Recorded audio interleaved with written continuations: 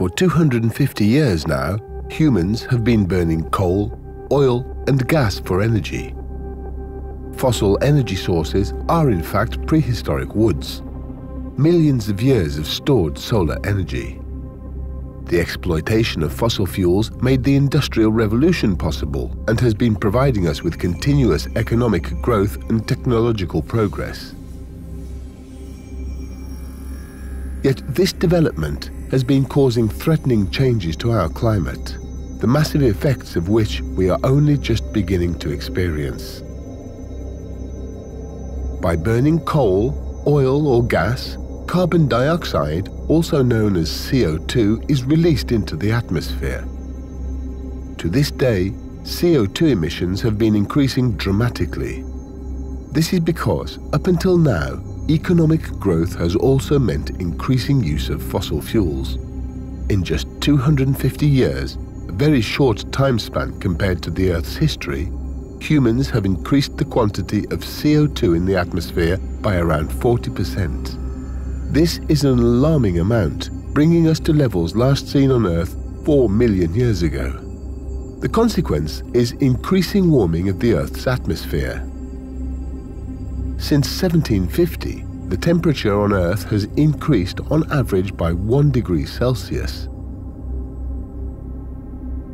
If we continue like this, the CO2 content of the atmosphere will double, if not triple, in the next 100 years.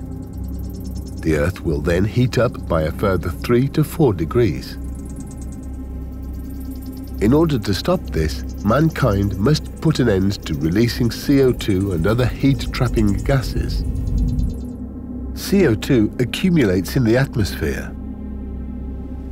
This means the quicker we stop emitting CO2, the lower the future warming will be. If we do not act, there will be grave consequences. Already today, we are observing global effects such as shifting vegetation zones, rising sea levels, and extending periods of changing weather.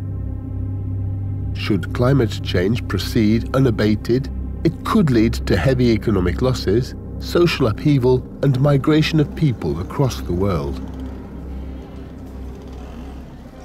We are facing a global challenge. All countries have the responsibility to reduce their CO2 emissions.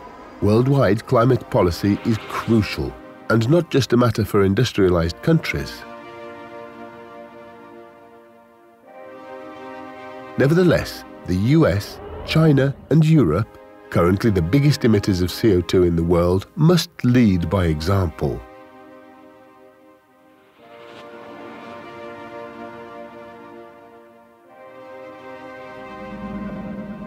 The 2015 UN Climate Conference in Paris was a breakthrough in international climate policy. 195 states committed themselves to protecting the climate and to reducing emissions step by step.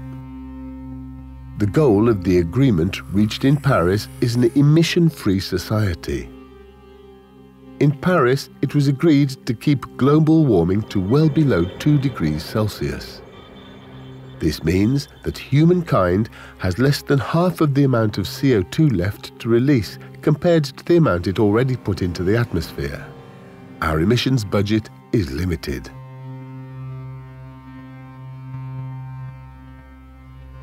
The Paris Agreement commits industrialized countries to help developing countries to reduce their emissions and to adapt to climate change. Good climate policy making means striking a balance between competing interests, acting cooperatively, and sharing innovative concepts and ideas. The Paris Agreement can only be successful if it creates incentives for countries to commit ambitious action rather than wait for others to act. This is why some countries must lead in ambition and implementation. Germany and the European Union aim to be leaders by example.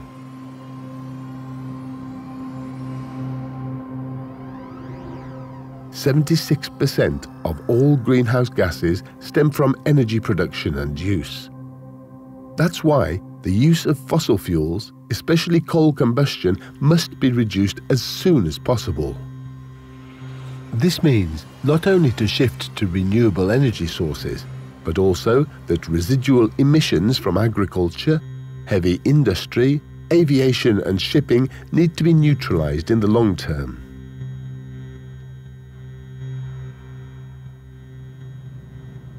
Germany and the European Union play an important role in global climate protection. The EU is the third largest producer of greenhouse gases after China and the US, and it is responsible for 10% of global greenhouse gas emissions. 1/5 of EU-wide emissions come from Germany.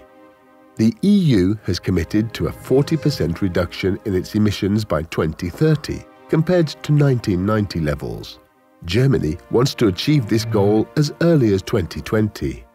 The Energiewende, the transition to low-carbon energy supply in Germany, is a technological, political and societal project.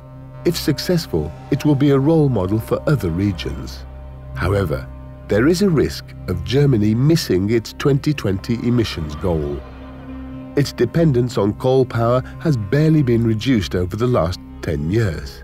In order for the Energiewende to show the way forward in climate protection, abandoning coal as a power source is among the most important steps to be taken.